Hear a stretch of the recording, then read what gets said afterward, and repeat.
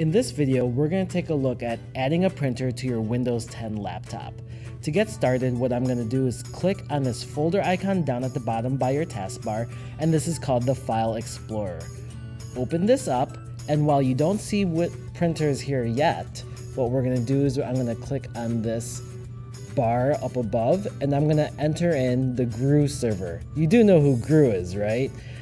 The GRU server is where all of our district printers are located. So what I'm going to do to access this server is click on the / key 2 times and then type in GRU-1.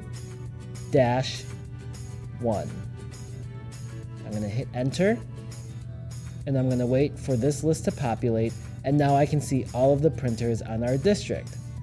If you're looking for your school, scroll down the list and then find the abbreviations for your school building that you're at.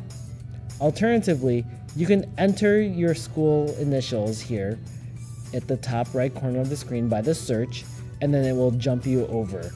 Now, for example, RHS is just going to be simply RH.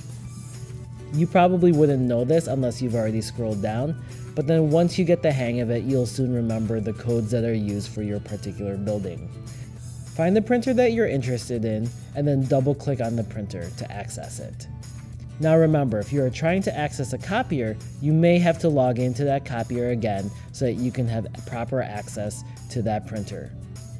Instructions for this will be found in the description below. Thanks, and that's it.